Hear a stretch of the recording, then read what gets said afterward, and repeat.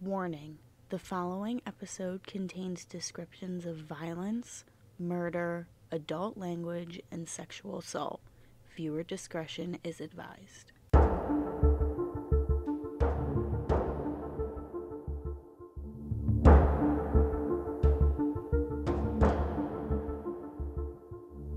Hello guys, welcome back to the CMP podcast. This is Christina Ployd.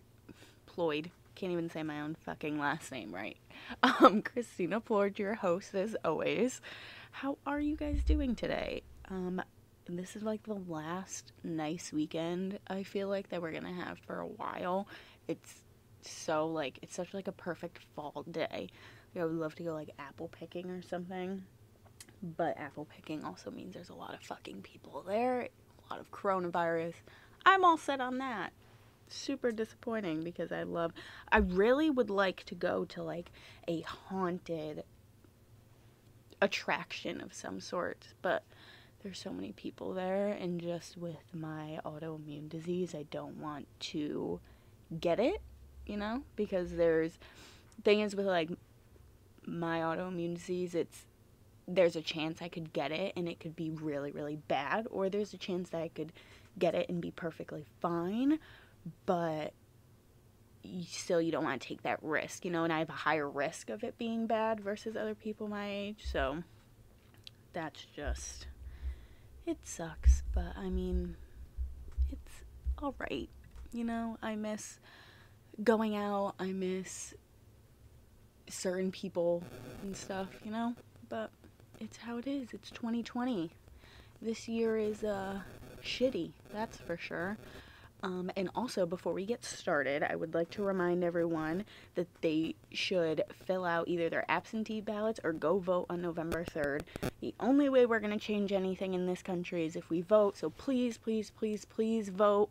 I just dropped off my absentee ballot a couple days ago, and it's super important that you vote. I think, especially if you're a woman, we just got the right to vote in the last 100 years, and we need to take advantage of that. So go vote. No matter what, go vote, okay? So today, you guys obviously at this point know what we're going to talk about, but we're going to be discussing Richard Ramirez, also known as the Stalker. I really want to do him because I wanted to do a serial killer this week because we haven't done one of those. We've done family annihilators, we've done just attempted murders, we've done massacre, but I wanted to do a serial killer because I feel like when everyone thinks of true crime and being interested in true crime, you automatically think of serial killer.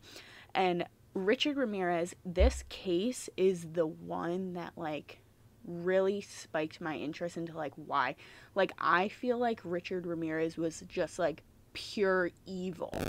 Starting from when he first started committing crimes and even to his execution.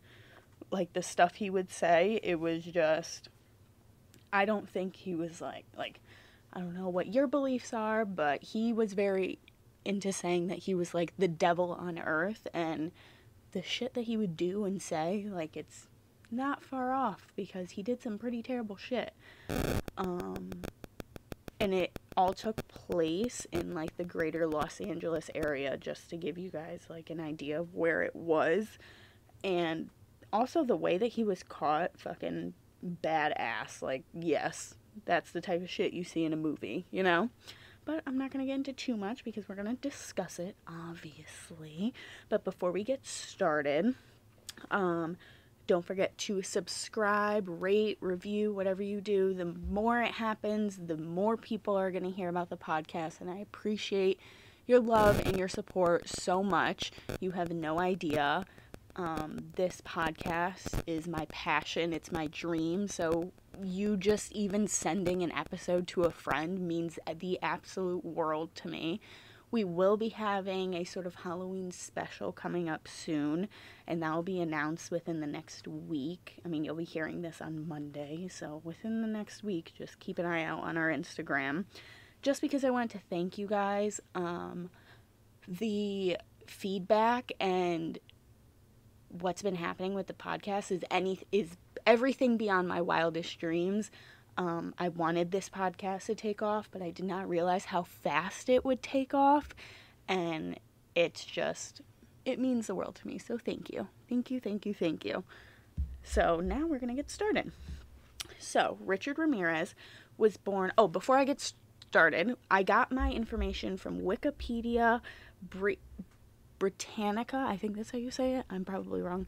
And biography.com. So just so you guys know as far as like where I got all of my information. So let's get started. Richard Ramirez was born in El Paso, Texas on February 29th, 1960, the youngest of Julian and Mercedes Ramirez's 5 children. His father, Julian, a Mexican national and former Juarez, Mexico policeman, who later became a laborer on the Santa Fe Railroad, was prone to fits of anger that often resulted in physical abuse. As a 12-year-old, Richard, or Richie, as he was known to his family, was strongly influenced by his older cousin Miguel Mike Ramirez, a decorated U.S. Army Green Beret combat vet who often boasted of his gruesome exploits during the Vietnam War. And that alone, the Vietnam War was, don't get me wrong, there was a lot of soldiers from the U.S. that they were going to fight, like they were doing what they had to do for their country, but there was also a lot of atrocities that happened, just like the My Lai massacre. There was a lot of raping by U.S. soldiers, killing for no reason of civilians, so that's why there was a lot of like backlash about it. But just to put in perspective, like the kind of shit that went on during the Vietnam War, not even just saying that like the soldiers that also did them, but there was a lot of PTSD from those things and stuff, and it's just it was a very sensitive war in a way. Like it was one that usually in America there's not a lot of backlash when America went to war, but that was one that, I mean, as everyone knows, that there was a lot of protests, like a lot of people did not support them going to war and doing the things that they were doing. So it wasn't a good time. He shared Polaroid photos of his victims, including Vietnamese woman he had raped. In some of the photos, Mike posed with the severed head of a woman he had abused. Ramirez, who had begun smoking marijuana at the age of 10, bonded with Mike over joints and gory war stories.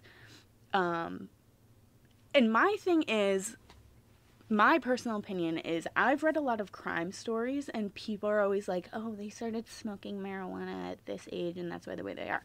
Don't get me wrong. You should not be smoking anything. You should not be doing drugs at fucking 10 years old. Don't get me wrong. But, you can't blame it all on that. Because there are, and I know people that I've gone to school with that started at that age, and they're not fucking serial killers.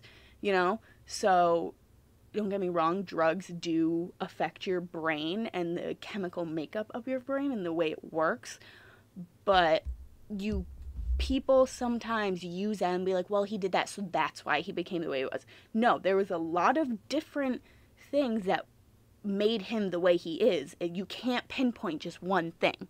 Does that make any sense? Like, I don't support doing drugs or drinking at that age. Like, at least wait till you're 18. I wish I waited till I was 18. Like, even just partying in general. But you can't just blame it on that one thing, you know? Like, he was hanging out with his cousin who showed Polaroid pictures of the woman he raped and beheaded. But you don't know, marijuana is, like, what? No, he was surrounded by death and negativity. Like, that's all he knows, so he thinks it's okay. You know? That's all I'm going to say. Mike taught his young cousin some of his military skills, such as killing with stealth. Around this time, Ramirez began to seek escape from his father's violent temper by sleeping in a local cemetery.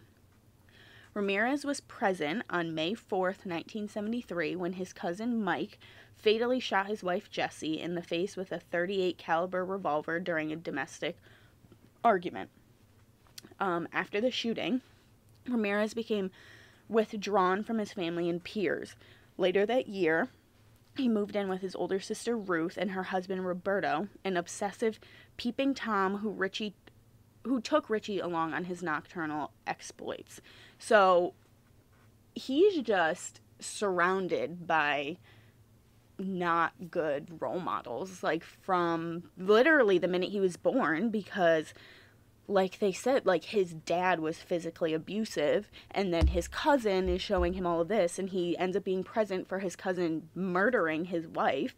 And then now he moves out of his parents' house to try and get away from everything, and his sister's husband is committing crimes. Granted, peeping Tom compared to murdering your wife, like, obviously one's a lot worse than the other, but they're still crimes. They're still things that you should not be doing, that a child should not be seeing. You know? Like, you can't show them these things and then wonder why they became the way. Like, I feel like, I do think with Richard Ramirez, he was a product of his environment. And from the way he was born. Because it's not like, at least from what you read, like he came from good people, you know? Ramirez also began using LSD and cultivated an interest in Satanism. Mike was found not guilty of Jesse's murder by reason of insanity and was released in 1977 after 4 years of incarceration at the Texas State Mental Hospital. And once he got out, he just started hanging out with Richard again. So, like, it wasn't like, just because he went in, like, now Richard's not seeing him anymore. And I read on other places as well that while he was in the mental hospital, they wrote each other letters, they would talk. So he was still influencing him even when he was in there. And then also now he's living with his sister and her husband, who her husband isn't the greatest gem either. So he's just surrounded by terrible things. Ramirez began to meld his sexual fantasies with violence, including forced bondage and rape. While still in school, he took a job at a local Holiday Inn where he used his pass key to rob sleeping patrons. His employment ended abruptly after a hotel guest returned to his room to find Ramirez attempting to rape his wife. Although the husband beat Ramirez senseless at the scene, criminal charges were dropped when the couple, who lived out of state, declined to return to testify against him. Ramirez dropped out of Jefferson High School in the 9th grade, and at the age of 22, he moved to California, where he settled permanently. So, you know, I don't know if I had said before, but he was, so he had lived in Texas, and so that's when he moved to California, once he dropped out and everything and went through all of this. So, I don't know. I mean, I completely understand why the couple didn't want to testify against him. One, they're out of state. We don't know which state they lived in, but they must live far enough where it'd be a severe inconvenience to come and testify against him, and trials last for a while. They're not like one day that they have to come for and then they can leave, you know? And also, we don't know how she was feeling. Like, she almost was raped by someone who worked at the hotel they were staying at. Like, you can only imagine the damage that does to someone's psyche and not wanting to face the person, you know? And if you look up the pictures of Ramirez, it's not like Ted Bundy type person where it's like, ooh, you didn't see it coming. Richard Ramirez, he looks scary. Like, he looks like you think of a serial killer boogeyman and Richard Ramirez. Like, he looks scary. Especially the pictures that I saw of, like, after he was in prison and stuff. Like, he had, like, filed his teeth and shit. Like, scary. So, I wouldn't want to fucking face him either. I'd be like, hell the fuck no, I'm coming back. I'm getting the hell out of Dodge, and you're never gonna see me again, because I want to stay as far away as I can from that man. Nope. Alright. So, we're on to the murders. On April 10th, 1984, Ramirez murdered 9-year-old Mei Leung in the basement of the hotel where he was living in the Tenderloin district of San Francisco. He raped and beat the girl before stabbing her to death and hanged her body from a pipe. This, Ramirez's first known killing was not initially identified as being connected to the subsequent crime spree. In 2009, his DNA was matched to a sample obtained at the crime scene. In 2016, officials disclosed evidence of a second suspect identified through a DNA sample retrieved from the scene, who is believed to have been present at her murder. Authorities have not publicly identified the suspect, described as being a juvenile at the time, and have not brought charges due to the lack of evidence. I don't understand that. If you find a DNA sample that they're like, yep, like they're confident enough to announce to people that they're like, this person was at the murder, why the hell wouldn't you bring them in publicly? Like, that's what I want to know. I would love to talk to, because at the same time, like, we can get angry about it, but we also don't know we don't know what we don't know, you know? Like, there could be something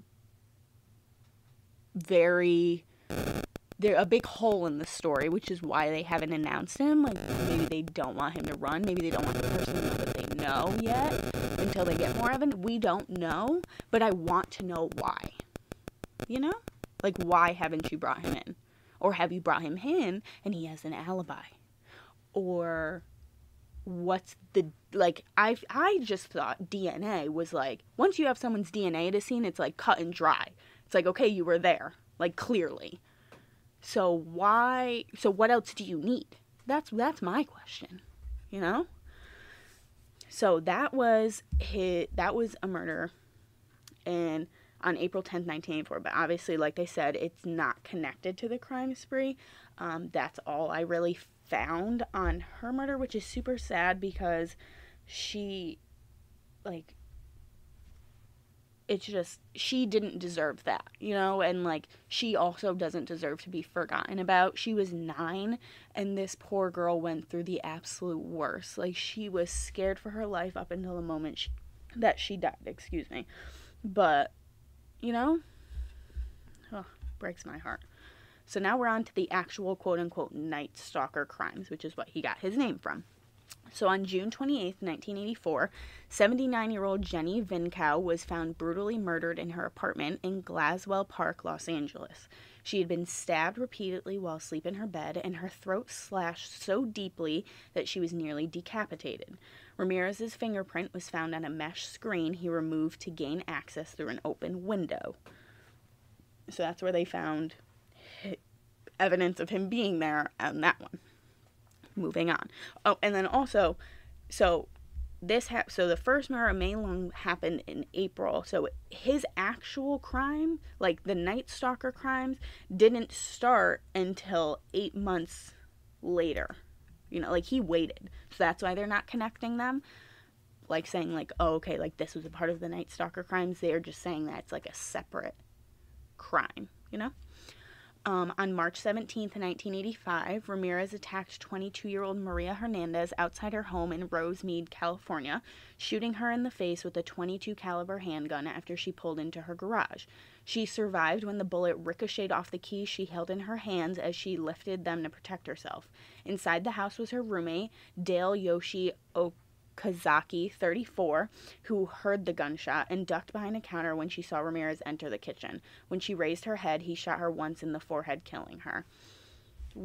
That's just so sad. Like, she was hiding and she thought he was gone, and so that's why she lifted her head and then he saw her. That's so, like, it's like reading a sentence like that, it, like, strikes fear in your soul, you know? Like, I can only imagine how terrifying that is. Like, you think you're in the clear, like, she thinks everything's fine, and then it's not, you know? And then her roommate survived because she just happened, just the way she was holding the key, that, like, everyone knows how small a fucking key is. Like, that, it was literally perfectly placed in her hand, and that's why she didn't die. Like, that's just like I feel like that's like a 1 in a million chance, you know? Within an hour of the Rosemead home invasion, Ramirez pulled 30-year-old Tsai Leanne Veronica Yu out of her car in Monterey Park, California. Let me just say, I'm so sorry if I pronounce these names wrong. I'm really trying. Full respect here. Yeah.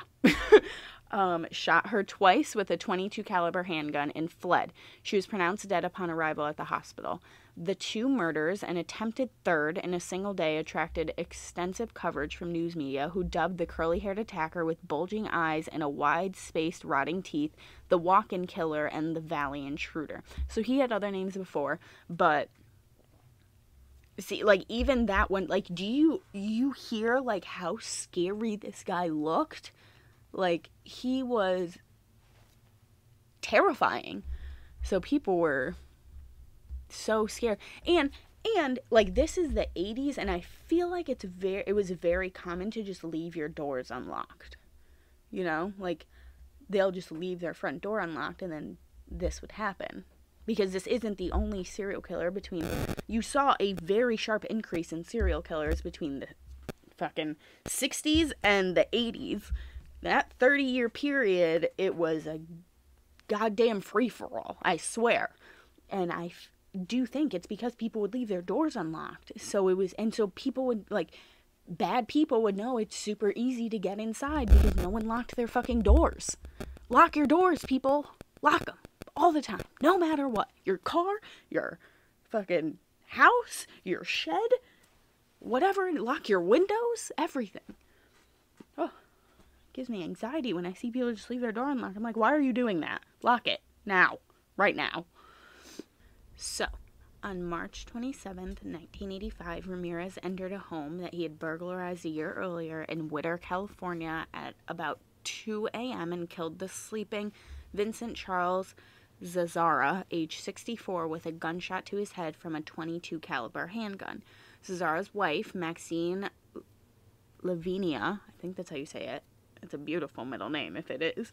Zazzara, aged 44, was awakened by the gunshot, and Ramirez beat her and bound her hands while demanding to know where her valuables were. While he ransacked the room, Maxine escaped her bonds and retrieved a shotgun from under the bed, which was not loaded. The infuriated Ramirez shot her 3 times with the .22, then fetched a large carving knife from the kitchen. He mutilated her body by stabbing her several times, then gouged out her eyes and placed them in a jewelry box, which he left with. The autopsy determined that the mutilations were post-mortem. Ramirez left footprints from a pair of Avia sneakers in the flower beds, which the police photographed and cast. This was virtually the only evidence that the police had at the time. Bullets found at the scene were matched to those found at previous attacks, and the police realized the serial killer was at large. Vincent and Maxine's bodies were discovered by their son, Peter. That's, like, she was literally fighting for her life, and what she thought was loaded, and she was basically, like, she was gonna live, it wasn't, and he saw her do that.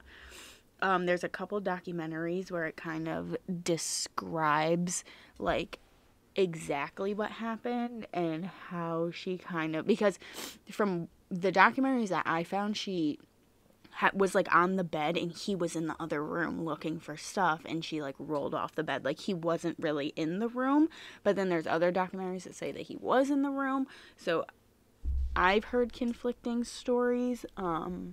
I don't know exactly which one it was, but she was literally fighting for her life, and then he killed her and took her eyes, which is crazy to me.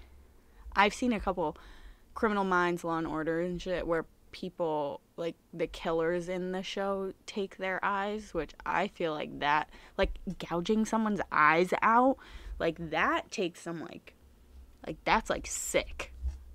I feel like, what? Oh, it gives me the chills. On May 14th, 1985, Ramirez returned to Monterey Park and entered the home of Bill Doy, 66, and his disabled wife, Lillian, 56. Surprising Doy in his bedroom, Ramirez shot him in the face with a .22 semi-automatic pistol as Doy went for his own handgun. After beating the mortally wounded man into unconsciousness, Ramirez entered Lillian's bedroom, bound her with thumb cuffs, which, thumb cuffs are a metal restraining device that lock the thumbs in proximity to each other. I had never heard of that before until this case. I didn't even know that was a thing. I thought there was just handcuffs and that was it. But I guess you can, like, hook someone's thumbs together instead of their hands, which is weird. I don't know why they would do that. Then raped her after he had ransacked the home for valuables. Bill Doy died of his injuries while in the hospital. So yeah, from my understanding, his wife did live, and she was also part of the reason why they were able to catch him and really, not even catch him right away, but just, like, figure out who it was that was doing this, because she lived. But this is why you need to, I believe you should have some sort of weapon on you, whether it's like, at home, whether it's a knife, whether it's a gun, like, just something to protect yourself by your bed, because that, like, I think my biggest fear is, like, a home invasion, like, real shit, a home invasion while I'm sleeping, my biggest fear, because, like, I feel like you're most vulnerable when you're unconscious and you're sleeping, and then someone breaks into your house and tries to kill you. Like, like, at least if I'm awake and, like, it's during the day, I can, like, kind of see you coming. But if I'm sleeping, I don't see you coming. Obviously, because I'm fucking sleeping. Oh, that's a big fear of mine. On the night of May 29th, 1985, Ramirez drove a stolen car to Monrovia, California, and stopped at the house of Mabel Bell, 83, and her disabled sister Florence Lang, 81. Finding a hammer in the kitchen, he bludgeoned and bound Lang in her bedroom, then bound and bludgeoned Bell before using an electrical cord to shock the woman. After raping Lang, he used Bell's lipstick to draw a pentagram on her thigh as well as on the walls of both bedrooms. The women were found 2 days later alive but comatose, and Bell later died of her injuries. So Lang lived. She was 81, and Mabel did not. From what I also read, with him drawing the pentagram on her thigh, they originally thought it was like a sacrifice type thing is what they were trying to do. Like, not really like he was just killing them to kill them, because a serial killer is someone who kills 3 or more people at different times, and then that's why they're considered a serial killer. So they thought that at first that was connected to something else, because it was the first time in these attacks that he had actually, like, drew something. And, like, we're gonna go into detail into other serial killers, like Son of Sam, the Happy Face killer, of, like, these killers that they would leave something or draw something, and up until this point they had not seen that. Like, they had just, like, evidence, like his shoe print in the garden, like they had stuff like that. They didn't have anything that he left behind, you know. The next day, Ramirez drove the same car to Burbank, California, and snuck into the home of Carol Kyle, 42. At gunpoint, he bound Kyle and her 11-year-old son with handcuffs and then ransacked the home. He released Kyle to direct him to where the family's valuables were. He then raped her repeatedly, and he repeatedly ordered her to not look at him, telling her at one point that he would cut her eyes out. And obviously at this point you don't know, but he has done that before. So, yeah, serious threat. He fled the scene after retrieving the child from the closet and binding the two together again with the handcuffs. So he let them live. He was really just in there to sexually assault her and take her shit. Which, like, I feel like that's just even worse, because now she's left with that, like, emotional scar, you know, and her son is, because her son, like, just, even if he didn't see her, like, he's hearing everything, he's experiencing it too. Like, you've now, like, you don't know what you've done now for the rest of their lives. Like, you could have permanently scarred their mental well-being, you know? Like, if anything like this happened to me, I would just never leave my house. I'd be like, well, like, that's why I fully like, you hear some victims talk about it, like, they just didn't want to leave their house anymore, like, because they were scared of leaving, and I don't blame them. Like, after you see, in a way, like, the worst of humanity has to offer, it's like, how do I know that the next person on the street corner isn't just like him? So why am I going to leave my house? I'd make my house into a fucking fortress, and you'd never see me again. Get some groceries delivered, especially with COVID now. It's normal to get your groceries delivered. Never see me leave. Nope. Stay inside. On the night of July 2nd, 1985, he drove a stolen car to Arcadia, California, and randomly selected the house of Mary Louise Cannon, 75. See, these cases are the ones that really, like, stick with me more. Because it's very, like, when it comes to Richard Ramirez, it was very random. Like, there was no reason to the people that he picked. Like, there's some serial killers, like Ted Bundy. They would, and the Son of Sam, like, they knew it was because of the hair. So then people were changing their hair because they didn't want to get attacked. But, like, there was a specific, like, victim MO that they had that, at least in that way, they could kind of pinpoint. But, like, with this, it's so randomized, and it's the same with, like, mass shootings. Like, there's no specific kind of victim that they're looking for, and I feel like that's even worse. Like, I mean, it's worse no matter what, but it's like, these are the ones that's like, what? Like, there's no reason to it. At least with the victim MO ones, like the ones who are very specific, it's like, okay, so he was targeting these people because of this. But with Richard Ramirez, he was just targeting them literally just because. So those are the ones I'm like, what? Like, I don't understand it. I really don't. And I try. I read over them over and over and over again, and I don't understand. And I wish I did. It's like a big question. Oh. After quietly entering the widowed grandmother's home, he found her asleep in her bedroom. He bludgeoned her into unconsciousness with a lamp and then repeatedly stabbed her using a 10-inch butcher knife from her kitchen. She was found dead at the scene. So, like, he's just breaking into people's houses just to kill him. Just to kill them. It's not like he's breaking in to steal something, he gets caught, and he kills them. No, he's just breaking in to kill them. That's his goal. On July 5th, 1985, Ramirez broke into a home in Sierra Madre, California, and bludgeoned 16-year-old Whitney Bennett with a tire iron as she slept in her bedroom. After searching in vain for a knife in the kitchen, Ramirez attempted to strangle the girl with a telephone cord. He was startled to see electrical sparks emanate from the cord, and when his victim began to breathe, he fled the house believing that Jesus Christ had intervened and saved her. Bennett survived the savage beating, although 478 stitches were required to close the lacerations to her scalp, which is, like, 478 stitches. Do you know, like, the damage that has to be done? And this, she's 16, but I also want to, like, did her family hear anything? Like, did they find her in the morning? That's what I couldn't find. Like, did they find her in the morning? Like, how did they find her? Did someone hear him? Anything? Or no? Like, I mean, like, obviously when you're asleep, like, if you're a deep sleeper, it's hard to wake up. Like, I could fucking sleep through a bomb, I swear to God. Like, I'm the deepest sleeper. But that's just, and so then it's like, if no one found her until the morning, like, she's laying in her bed with these huge gashes in her fucking head because of, like,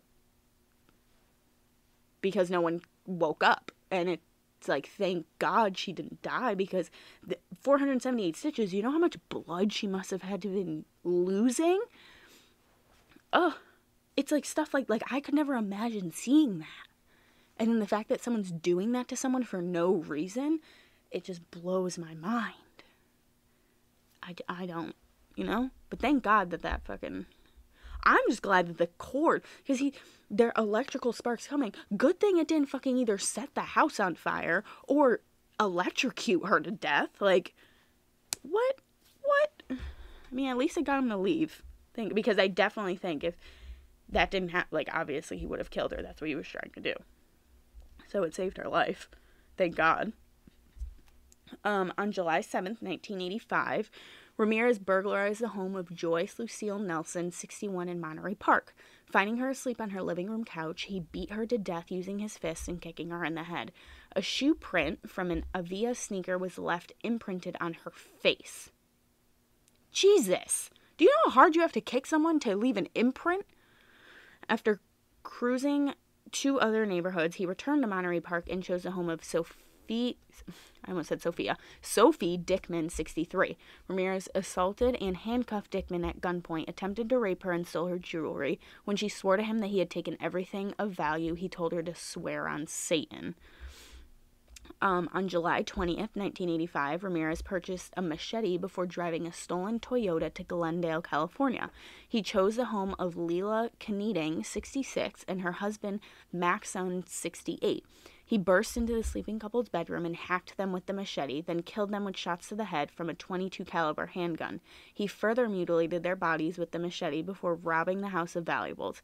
After quickly fencing the stolen items from the Kneading residence, Ramirez drove to Sun Valley. So it's just brutal, and he's just like, it's a killing spree. Like, he's literally like, I feel like these are the type of cases that they're even more terrifying for the police, like detectives trying to rush to solve them because they're so random and it's like you can't stop them. Like, he's literally on a killing spree. He's in a fucking manic episode. Like, it's like, when's the next one gonna be? Like, fucking staying up all night holding a knife in your hand because you don't know who it's gonna be next, what's gonna happen next, when he's gonna be caught, because they just can't find this guy. Like, they don't know who he is, and that's so frustrating. I can only imagine, because I'm reading this and I'm getting frustrated that they haven't caught him yet, so I can only imagine how they felt. At approximately 4:15 a.m., he broke into the home of the Kovanath family. He shot the sleeping Chiana Rong Kovanath in the head with a .25 caliber handgun and killed him instantly, then repeatedly raped and beat Samkid Kovanath. He bound the couple's terrified 8-year-old son before dragging Samkid around the house to reveal the location of any valuable items which he stole. During his assault, he demanded that she swear to Satan that she was not hiding any money from him. So now it's like he's stealing everything from it. I mean, from what I found at this point, he was homeless, so that's why they say it was so easy for him to like get around under the radar, because he had no homes, he had no bills, up until this point, he didn't have much like a criminal record. So it was very hard to figure out who he was and what he was doing and where he was going. And he was trying to do what he could so he could get money, feed himself, and then get to the next victim. You know, he's very like a nomadic lifestyle. On August 6, 1985, Ramirez drove to Northridge, California, and broke into the home of Chris and Virginia Peterson. He crept into the bedroom, startled Virginia, 27, and shot her in the face with a .25 caliber semi-automatic handgun. My question is, where is he getting these guns? Because they don't really go explain that. Like, did he buy them off someone? Did he steal them? That's just why I feel like he has so many. Like, every fucking killing, I feel like we're hearing about another gun. I don't know. Where was I? Oh, he then shot Chris in the neck and attempted to flee. Chris fought back while avoiding being hit by 2 more shots during the struggle before Ramirez managed to escape, and the couple survived their injuries, which is fucking crazy that they survived. That girl got shot in the face. What? And she lived to tell the tale. Holy shit. On August 8th, 1985, Ramirez drove a stolen car to Diamond Bar, California, and chose the home of Sakina Abawath, 27, and her husband, Elias Abawath, 31. Sometime after 2:30 in the morning, he entered the house and went into the master bedroom. He instantly killed the sleeping Eliwa with a shot to the head from a .25 caliber handgun. He handcuffed and beat Sakina while forcing her to reveal the locations of the family's jewelry, and then brutally raped her. He repeatedly demanded that she swear on Satan, and she would not scream during his assaults. So we're seeing that he's making everyone swear on Satan. Like, so that's a clue that the police obviously were very interested in. I mean, as we read before, even before this happened, he was a Satanist, and he wasn't into Catholicism or anything. I did read that there had been a rumor going around that they thought that he was picking these people also because they had some sort of religious memorabilia or whatever in the window or somewhere, or he had seen it somewhere, and that's why he was doing this. I never saw anything confirmed by the police, but that's just what I saw going around. Yeah, so he demanded that she swear on Satan and that she would not scream during his assaults. When the couple's 3-year-old son entered the bedroom, Ramirez tied the child up and then continued to rape Sakina. After Ramirez left the home, Sakina untied her son and sent him to the neighbors for help. Ramirez, who had been following the media coverage of his crimes, left Los Angeles and headed to the San Francisco Bay Area. On August 18, 1985, he entered the home of Peter and Barbara Pan. He shot the sleeping Peter, 66, in the temple with a .25 caliber handgun. He then beat and sexually assaulted Barbara, 62, before shooting her in the head and leaving her for dead. At the crime scene, Ramirez used lipstick to scrawl a pentagram and the phrase "Jack the Knife" on the bedroom wall. When it was discovered that the ballistics and the shoe print evidence from the Los Angeles crime scenes matched the Pan crime scene, San Francisco's then mayor, Dianne Feinstein, divulged the information in a televised press conference. This leak infuriated the detectives in the case, as they knew the killer would be following media coverage, which gave him an opportunity to destroy crucial forensic evidence. Ramirez, who had indeed been watching the press, dropped his size 11.5 Avia sneakers over the side of the Golden Gate Bridge that night. He remained in the area for a few more days before heading back to the Los Angeles area. When it comes to this, I completely understand why the detectives were upset. There is a reason that when there's these well-known cases going on and it's very much in the media, whether it be just local media or national media, especially in the 21st century where everything's broadcast and it's very easy to have access to that information, you need to be careful about the information that you release because, like they said, they knew that the killer was watching and he would destroy forensic evidence, whether it's evidence that would eventually help lead to his capture that he would leave behind, or if it's evidence that they would need once he was captured. It's still putting the case at risk, and especially when they're trying to find this person and this happens, and so then they know he's in the area, and if they give some sort in the press, if they give some sort of indication that they know that he's there and they know something specific, he remained, and then he head back to Los Angeles versus he might have stayed there and they might have had a better chance of catching him before anything else happens, you know what I mean? On August 24th, 1985, Ramirez traveled 76 miles south of Los Angeles in a stolen orange Toyota to Mission Viejo. That night, he arrived at the home of James Romero Jr., who had just returned from a family vacation to Rosarito Beach in Mexico. Romero's son, 13-year-old James Romero III, happened to be awake and heard Ramirez's footsteps outside the house. Thinking there was a prowler, James went to wake his parents, and Ramirez fled the scene. James raced outside and noted the color, make, and style of the car, as well as a partial license plate number.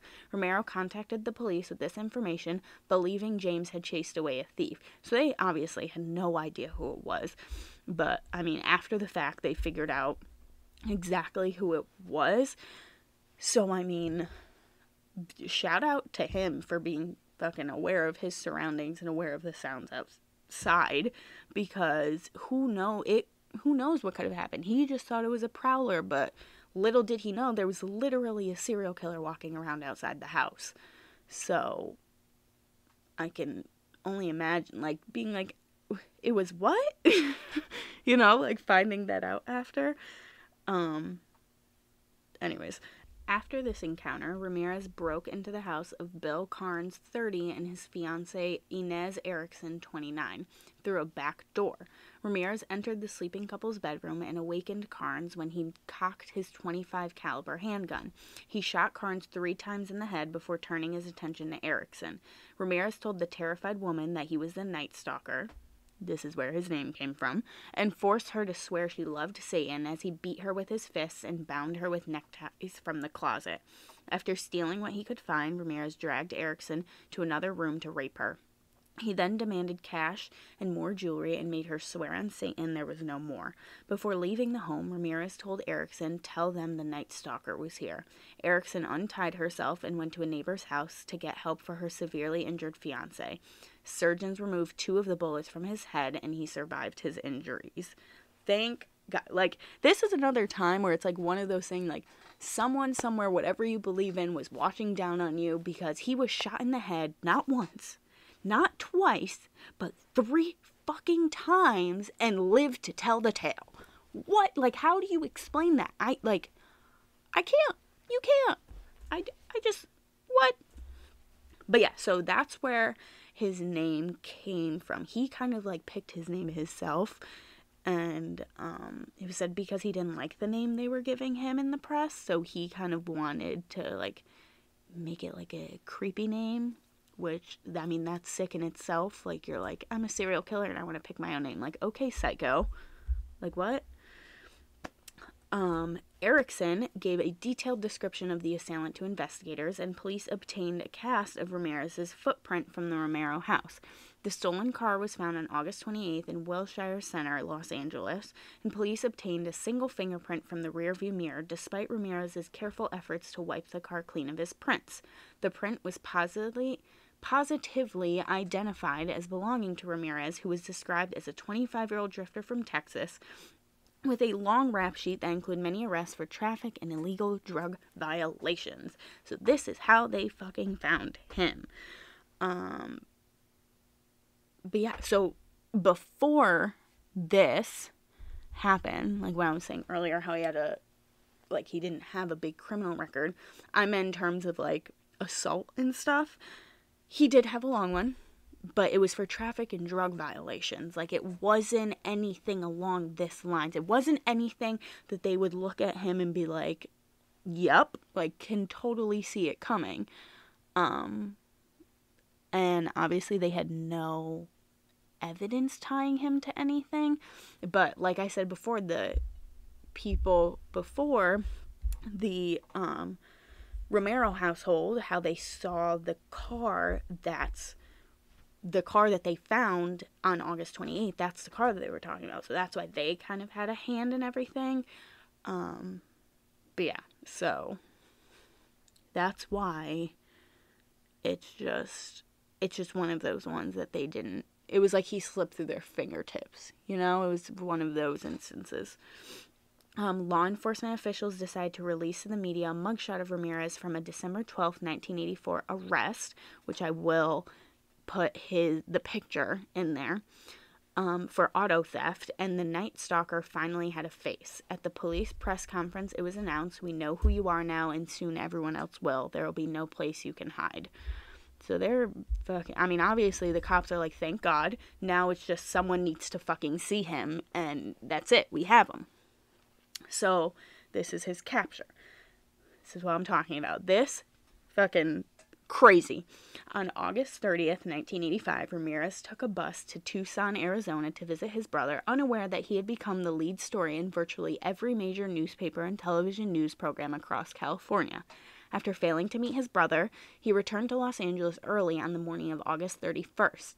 He walked past police officers who were staking out the bus terminal in hopes of catching the killer should he attempt to flee on an outbound bus and into a convenience store in East Los Angeles. After noticing a group of elderly Mexican women fearfully identifying him as El Matador, or the Killer, Ramirez saw his face on the front pages on the newspaper rack and fled the store in a panic. After running across the Santa Ana freeway, he attempted to carjack a woman but was chased away by bystanders who pursued him. After hopping over several fences and attempting 2 more carjackings, he was eventually subdued by a group of residents, one of whom had struck him over the head with a metal bar in the pursuit. The group held Ramirez down and relentlessly beat him until the police arrived and took him into custody. And I will insert a fucking picture on my Instagram showing what this guy looked like when he got arrested. They beat the shit out of him, and it was like 20 fucking people. Like, yes! That's how they should get taken down. I fucking love that. Good. Beat him. Like, good. These shouldn't be, oh, we took him into custody. So nice. He literally killed how many people? No, beat him a little. Like, fucking ridiculous. Like, don't get me wrong. Police shouldn't. Police brutality? Nope. Not a thing. But this guy's trying to carjack people while they're fucking chasing him, trying to get him. And after he's killed this many people, I don't blame them for fucking taking a couple swings. The police, no. But the residents, I understand it. Like, they're trying to protect the people around him. Around them, you know? So, yeah. Fucking crazy. And then I saw some, like, news stories, and they were, like, chasing him down the fucking street. Like, a mob with pitchforks and shit. That's what I imagine. Like, what? The jury selection for the trial began on July 22nd, 1988. At his first court appearance, Ramirez raised a hand with a pentagram drawn on it and yelled, "Hail Satan." It was a very, like, media-drawn case.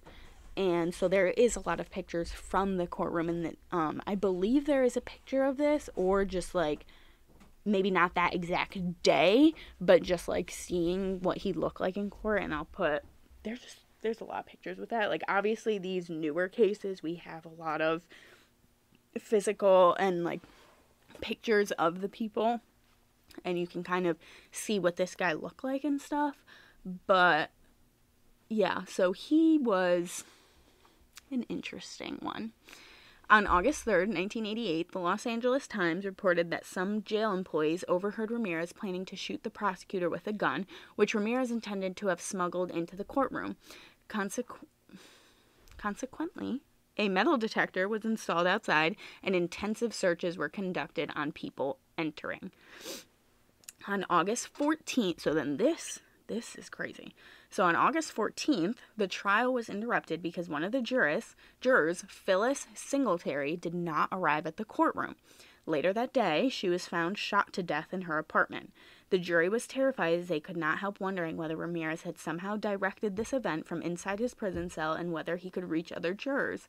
However, it was ultimately determined that Ramirez was not responsible for Singletary's death, as she was shot and killed by her boyfriend, who later committed suicide with the same weapon in a hotel. The alternate juror who replaced Singletary was too frightened to return to her home. So what do you guys think? Do you think, because I mean, the boyfriend could have been working with Ramirez. We don't know. Do you think that maybe he had a hand in it? Part of me feels like he did, part of me feels like he didn't. So I don't know. I don't know if he wanted to make it look like he had no hand in it. I mean, he was going to get convicted no matter what. Like, they had a hella fucking evidence. Like, they were going to throw the book at him. He showed no remorse for what he did. So, I mean, if he did do that, like, why would you, like, you were going to get convicted anyways. Like, her dying didn't make it so that you wouldn't get convicted. And they would just replace, like, they're just going to find another juror. You know, like, it's not like, oh, well, she's dead, so now we can't find anyone else. Like, no, there's millions of people. They can find someone else. So, I don't know. So, if he did do it, I think that was a stupid idea. But if he didn't do it, fuck her boyfriend. Fuck domestic violence. You're a piece of shit if you abuse the people you quote-unquote love. That's not love. I hate when people say, I love her and that's why I hit her. No, you fucking don't. Or him. Because men can be abused as well. I love them, so that's why I do it. No, you fucking don't. You don't love fucking anyone but yourself because you wouldn't be doing it. That's why you're gaslighting them and abusing them, and you're a piece of garbage. That's all I'm going to say on that. On September 20th, 1989, Ramirez was convicted of all charges, 13 counts of murder, 5 attempted murders, 11 sexual assaults, and 14 burglaries. During the penalty phase of the trial on November 7th, 1989, he was sentenced to die in California's gas chamber. He stated to reporters after the death sentences, "Big deal. Death always went with the territory. See you in Disneyland." The trial cost $1.8 million, $3.7 million in 2019, which at the time made it the most expensive in the history of California until surpassed by the O.J. Simpson murder case in 1994. Yeah, it was fucking expensive. So there was a lot of shit. Like he was literally like on a fucking, I don't know, like he was just doing it's a good thing they stopped him when he did. It's a good thing they found him when he did, because I don't think he would have stopped. I think he would have kept going until they found him. And then they found him. So now this is about him. So we're going to talk about his mental health, his appeals, his romantic relationships. A little backstory. So me and my boyfriend went to California last summer. And, I mean, obviously, as you guys know, I'm very interested in true crime and the paranormal, so we visited the Museum of Death. If you've never seen the Museum of Death, I 100% recommend going. I enjoyed it in a way, like, you can't enjoy it because there's a lot of death, but, like, there's things that you see that they're not, like, very public, you know? And there is a lot of information on him because he had a lot of fans in prison. You'll see with serial killers and stuff, there is a lot of people that become fans of these people once the case comes out. So then they'll write them letters. They'll visit in prison. I don't agree with this at all. You should not idolize serial killers. You should not idolize violent people who do this. I think we can learn from these people as far as how to stop them, how to help these people before it gets to that violent point, and to make sure that they don't become like that. Because you'll also see in a lot of these cases, there's something that could have been done before all of this happened. Like Richard Ramirez, if he was removed, because that was an abusive household, if he was removed at a young age, I feel like he would have been better off. And so you have to think about these things. Ed Kemper, which we will discuss him at some point, he was a part of the reason why he was a very, very, very smart person. He was a killer, but he also, and it's shown in the show Mindhunter, I definitely recommend watching it if you haven't, he helped psychologists figure out testing in different ways to analyze people who were serial killers, had the mental capacity to become killers, because not everyone, because there will be people who will have things that will make them seem like they could end up killing someone, but they don't. But there's ways to treat those things. Mental health is not taken as seriously as it should be. It's definitely come a long way, but it's not taken as seriously as it should be. And there's a lot of stigmas around it. Like, you are not crazy if you have a mental health problem. You are not, like, you have people around you. I'm sure you have someone around you that cares about you, that loves you, that wants to see you happy and at your best. You are not crazy. You are not a burden on anyone. And there's things that we can try and put into place and into policies to help people like this. Because just like the San Ysidro massacre that we talked about last week, there is holes in the system that allows these people in a way to slip through the cracks, and then we see these terrible tragedies. I'm not saying that that's an excuse to do that, because there are millions of people that have these same mental health issues and they don't go around fucking killing people, but you have to take everything that kind of made it into a perfect storm that then exploded, you know? So I definitely recommend going to the Museum of Death. It kind of gives you a sort of like understanding more of like what was going on at the time, because there was also letters from him, kind of shows you like his mindset and everything. And when you're reading something that they're literally like handwritten by him, like they're the physical letters, they're in like a binder and shit, and there's a bunch of other stuff. I definitely recommend going, because it also isn't just about killers and stuff. Like they even show you like when someone is embalmed, like they show you the way that they do that and how that happens. It's interesting to learn about some of the things, but it's very sad. It is a very sad place just because it is a lot of death. But so yeah, I definitely recommend, if you don't have a high tolerance for seeing blood and stuff, don't go, because there is a lot of crime scene photos that are very graphic. But if you can handle that stuff, go and see what there is. I definitely recommend it. So by the time of the trial, Ramirez had fans who were writing him letters and paying him visits. Beginning in 1985, Doreen Leoy wrote him nearly 75 letters during his incarceration. In 1988, Ramirez proposed to Leoy, and on October 3rd, 1996, they were married in California's San Quentin State Prison. For many years before Ramirez's death, Leoy stated that she would commit suicide when Ramirez was executed. However, Leoy eventually left Ramirez. By the time of his death, Ramirez was engaged to a 23-year-old female writer. By some estimates, he would have been in his early 70s before his execution was carried out due to California's lengthy appeals process. So now we're going to go into his appeals. So on August 7th, 2006, Ramirez's first round of state appeals ended unsuccessfully when the California Supreme Court upheld his convictions and death sentence. On September 7, 2006, the California Supreme Court denied his request for rehearing, and Ramirez had appeals pending until the time of his death. What I don't understand is why he genuinely thought he was going to win an appeal. That's what I don't know. I mean, maybe he was appealing the death sentence? I mean, well, yeah, he was. But, like, why would they be like, oh, yeah, never mind. Like, what case do you have?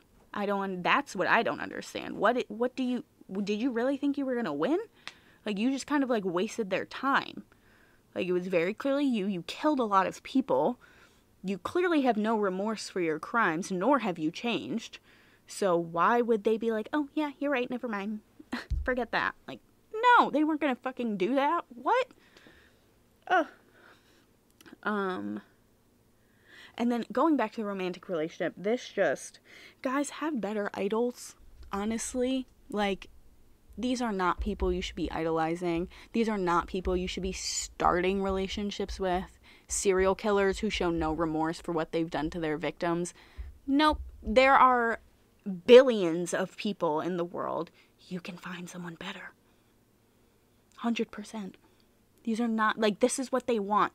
They want to be remembered. They want to be idolized. They want people to be their fans and follow after them and copycat them. No, don't. Don't. Do not. No. No. I talk about them because I want to bring awareness to the holes that either allow them to slip by or the people that were killed. Those are the people that deserve to be remembered. Not him. He does not deserve to be idolized. He hurt people. He killed people. He is not a good person. I don't understand it.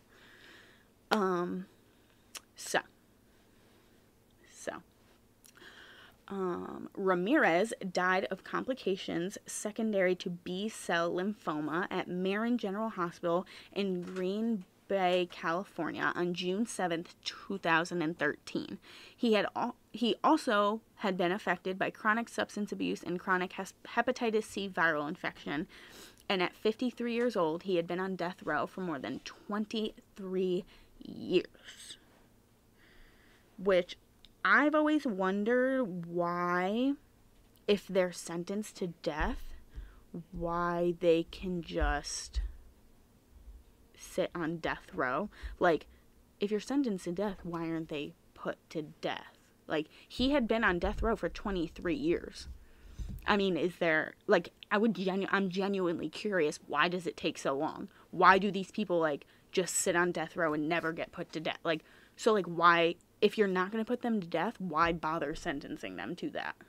Like, just sentence them to life in prison if that's not going to be a thing. You know? If someone knows, please let me know, because I'm very, very curious. I've never understood that. I've never understood the point of putting someone to death, but then not putting them to death, just to say they're on death row, and then letting them sit on death row until they die. But they can just sit on life in prison. Like, I don't know. I don't understand it. Psychiatrist Michael H. Stone described Ramirez as a made psychopath as opposed to a born psychopath. He says that Ramirez, schizoid, S-C-H-I-Z-O-I-D, don't know how to say it, personality disorder contributed to his indifference to the suffering of his victims and his untreatability. So, like I said, like, he was a, fully confirms what I said. He was made by his environment. Don't get me wrong, there are people that they have shown are born like that. But I don't think, if someone would have stepped in and taken him out of that environment, I don't think it would have happened. I don't.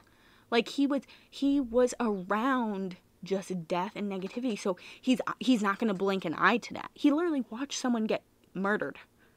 Like, it's normal to him. You know, like, everyone has their version of normal and their version of society. And part of it is made by the people they are surrounded with as they grow up.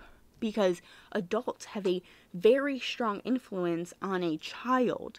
Like, you, in a way, you create that child to the point that they're born. And then you also create them into their adult life. Because anything that happens to them while you're raising them, or anything you do to them, they are going to hold on to for the rest of their life. That's how it is. Like, that's how their children are very easily influenced. Because they're learning. They're looking to you for guidance. So if they just see that as normal, they're going to think that's normal. They're not going to have empathy. They're not going to feel bad.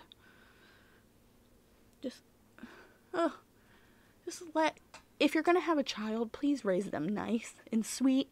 Like, they're little babies, and they love you, and they look to you for guidance, and there are some cases where the parents are partly to blame for what you've done to them, and I think this is one of those cases. But there are also cases where you had a great fucking life, there's no reason you should have inflicted this much pain. But in this case, specifically, they had a hand in it. And his cousin, and his sister's husband. Like, he wasn't surrounded by A-class people by any means. So if you guys are interested in seeing more of this, I have a list of different movies and stuff. So Manhunt Search for the Night Stalker is a TV movie by Bruce Seth Green, based on the true story of Richard Ramirez, and the two Los Angeles police detectives tried to track him down. Night Stalker is a 2002 film written and directed by Chris Fisher, based on Richard Ramirez. And then there's another Night Stalker video from 2009. It's about him. And then The Night Stalker is a 2016 film directed by Megan Griffiths, based on the life of Richard Ramirez. And then American Horror Story, Ramirez is featured in the 5th and 9th seasons of the horror anthology series, firstly being portrayed by Anthony Rouviver, and then later by Zach Villa. So there's a bunch of different movies and stuff that you can find if you would like to kind of see more of what his life was like. And, like, see it, because I know, like, a lot of people are, like, visual learners and not really just, like, hearing it. So I definitely recommend. I've seen all of those, and they're all very good, and they're very well created. It kind of makes you kind of understand why he is the way he is, or was, because obviously he's dead now. But I don't know. This guy was fucking crazy. Literally crazy. Like, this was, like I said, one of those cases where he was never going to stop. He wasn't going to stop until he got caught. And it's very upsetting. And I hope and pray that his victims are somewhere happy and wherever they are, because he hurt a lot of people and he did not care, and I think he got exactly what he deserved, because he was a piece of shit. Garbage. So yeah, so you guys let me know what you think about this case. Did you guys think that he deserved what happened to him? Do you think he deserved to get beat by those people when he got captured? Do you think he didn't? Think that was excessive? What's your opinion? Love talking to you guys. Once again, I appreciate you guys so much for everything that you have guys done.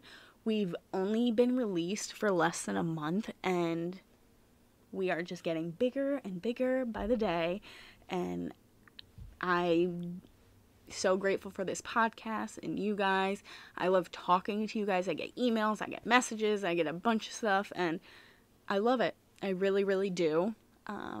We're not going to stop. We're going to keep going. Like I said, in a couple weeks, there's going to be a little Halloween special coming that I think you guys are going to like. And maybe a little giveaway. Wink, wink. We just had our first giveaway last week that went really well. So I'm super excited for that episode to come out. And yeah, so you guys let me know. Message me, follow me on Instagram, Facebook, Twitter, the CMP Podcast. So stay spooky and stay safe, guys, and I'll talk to you later. Bye.